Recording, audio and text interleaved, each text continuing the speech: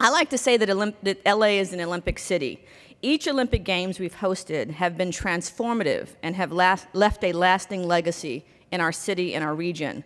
The 1932 Games yielded a $1 million surplus. At the time, it was the first city to do so, and it elevated the profile of Los Angeles as a business, a tourist, and a sporting mecca. The LA 2024 bid honors the legacy and the history of Los Angeles while embracing our future.